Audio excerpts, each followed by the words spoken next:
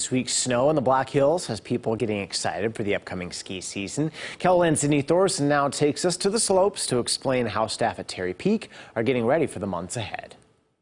Staff here at Terry Peak have high hopes for this year's skiing season. We're looking forward to a great season.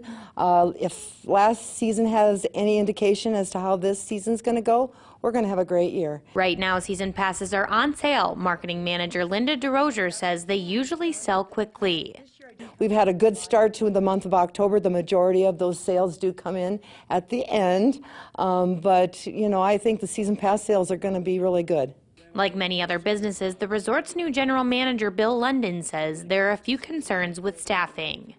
We need ski instructors, we need food people, retail people. I mean, it runs the gambit.